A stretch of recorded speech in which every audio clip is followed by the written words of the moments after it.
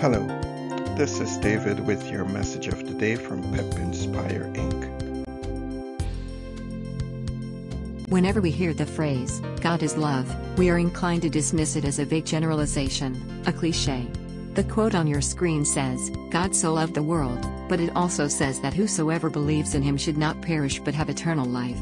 The word, whosoever, includes you. So, I would encourage you to include yourself in the quote, personalize it to read, for God so loved you, insert your name, that he gave the life of his only son for you. The promise of eternal life is for you if you choose to accept God's love for you, and believe by placing your trust in Jesus.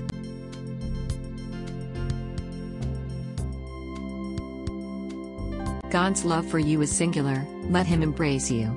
Take a few moments and let this thought marinate in your soul, and muse about it in your mind. When you experience the love of God, you are then able to love others. Imagine what the world would be like if everyone experienced the love of God, and then obeyed this commandment. A new command I give you, love one another. As I have loved you, so you must love one another. Begin each day by reminding yourself that God loves you as though you were the only person in the world.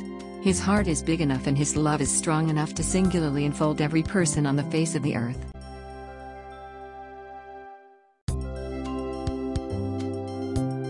At Pep Inspire Incorporated, our goal is to provide you with information and resources to help improve your life, and move you closer to the life of your dreams.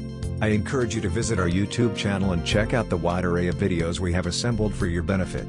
When you visit our channel, please hit the subscribe button to become a subscriber.